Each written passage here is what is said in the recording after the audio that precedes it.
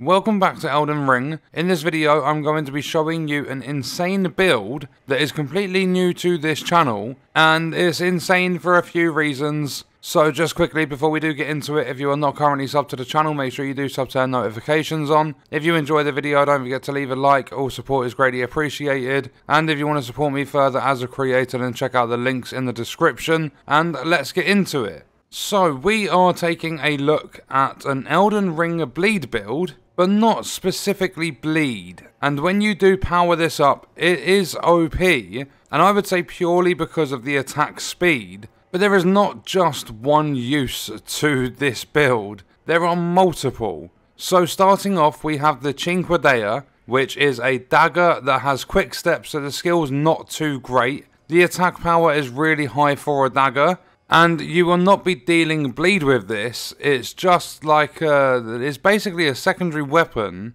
However, we will be running it in our main hand because the skill was just much better than what I would put on this secondary weapon. So this requires 10 strength and 10 dex. It's got B scaling for strength when it's +9. And then we have in our offhand another dagger being the great knife, so that we can power stance and get the unique moveset from them. I've chucked blood tax on there, I'm not too bothered about it. It's just that I wanted the blood loss build up to turn this into a bleed build. And here's one of the things that makes this build insane. It's probably a little bit out there, not many people are going to go for it, but it's something that's unique and is like an off-meta build. So this has scaling with strength, arcane and dexterity, dex being A, and it requires 12 dex and 6 strength. You'll see the physical attack power is not as much as the cinquedea, but if you have a look at the build in general based on the two weapons,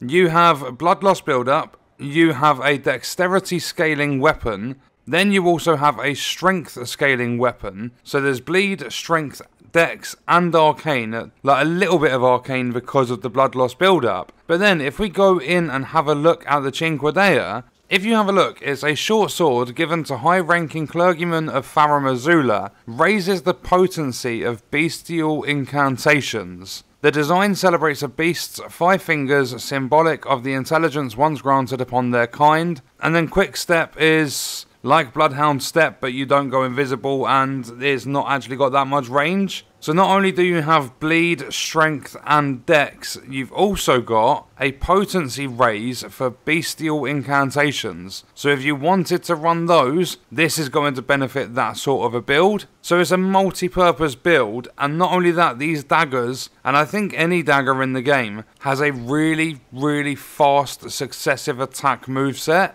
So in the armor slots, the only thing you're going to need to worry about is the raptor's black feathers. Obviously there's blood in the build, so if you can get your hands on the white mask, then grab that as well. In terms of the talismans, we have the claw talisman for the jump attacks, so a lot of jumping with this build like most melee builds in the game. Radagon Soreseal is being used just to boost my stats a little bit. Lord of Blood's Exaltation, if you've got the white mask, that will stack with that very nicely. And then because of the successive attacks and how fast you are going to get them, Rotten Winged Sword Insignia. Then moving into the Flask of Wondrous Physic, Thorny Cracked Tear, because that will stack with the Rotten Winged Sword Insignia. And then the Dexterity Knock Crystal Tear, just to boost my dex up a little bit further. Because if we take a look at the physical, 225 and a bonus of 197, my strength is at 55. And then if we have a look at the Great Knife, I've got 151 and 183, but this has A tier scaling for dexterity, and mine is only 45. So if I could get that up to 60, maybe even a little bit higher, that physical attack power could be buffed even further.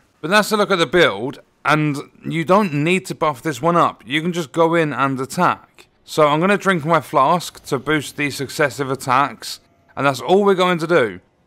It's a little bit tough to attack some enemies, but you'll see when I am attacking just how fast you actually pull these attacks off. So if I stand there and just do my left bumper, you'll see just how crazy the daggers are. And there are lots and lots of successive attacks in the moveset. And then you'll see just a single attack is still fairly fast. Obviously not as fast, but it's pretty good. So now up at mountaintops of the giants, if I drink my flask again, we're going to jump in for the first attack against this guy when he places that foot. There we go. So you'll see a 1600, but look at how fast that builds up because of the successive attacks. We got a nice like 8 or 9k out of that. I didn't see it properly.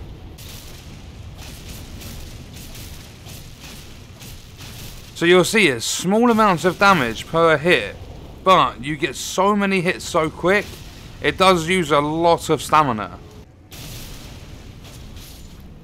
But there, right towards the end, it was like 2900 from one swing.